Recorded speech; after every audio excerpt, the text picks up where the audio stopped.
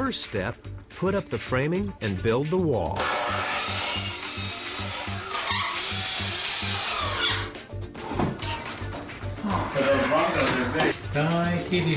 Okay.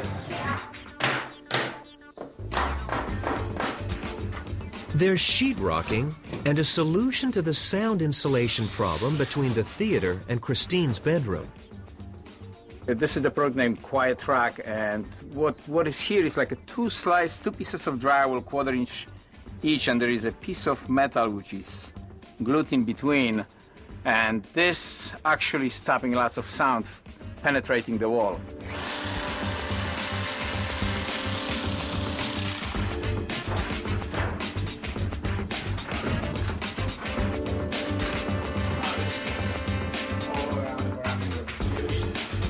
Very interesting, they said you cannot just screw it to the wall. They said we just have to glue it because there is some detail with the sound going through the drywall different way if you screw it into the studs. Next, simultaneously, Patrick and his partner Scott pull cable for the audiovisual equipment.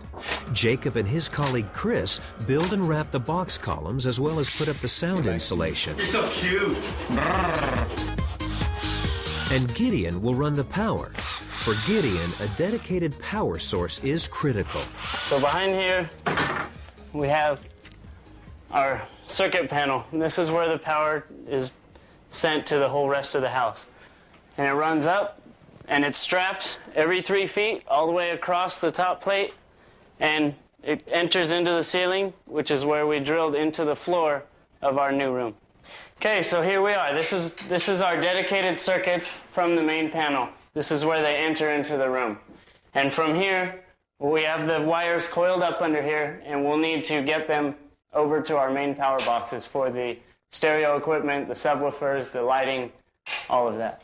So we fish the wire through the floor, and it comes up through this wall, and it terminates here, as you can see. Comes up in, and it'll go into this box, and we'll call it, this is our central location for all our power. This kind of looks like a mess right now, but this is feeding the whole rest of that room.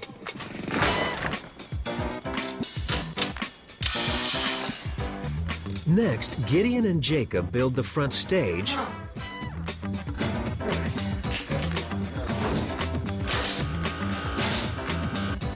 and the rear platform.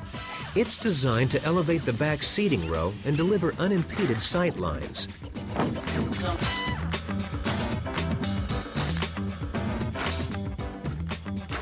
That's enough of everything, actually. When it comes to audiovisual cable in this home theater, Patrick's got his hands full.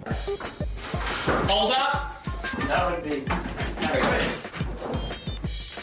Okay, so here we are in the room that will become the family's home theater room.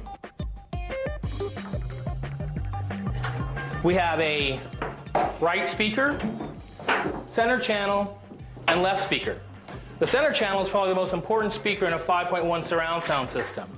80 to 90% of the sound will come through this speaker. We have 2 rear speakers in the back. They'll be mounted at ear level, again with a quality M1.2 speaker cable. We'll have a projector mounted on the ceiling, a high definition DLP. Then Jacob gets down to his specialty, sound insulation. He's minimizing the sound transmission outside of the room and maximizing the definition and clarity inside the room. He's using a product called Whisper Wall.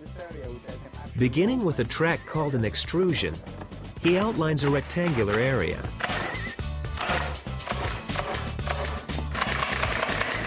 What I'm doing right now, I'm putting the staples into the extrusion, the plastic extrusion, which is going to hold the fabric in place.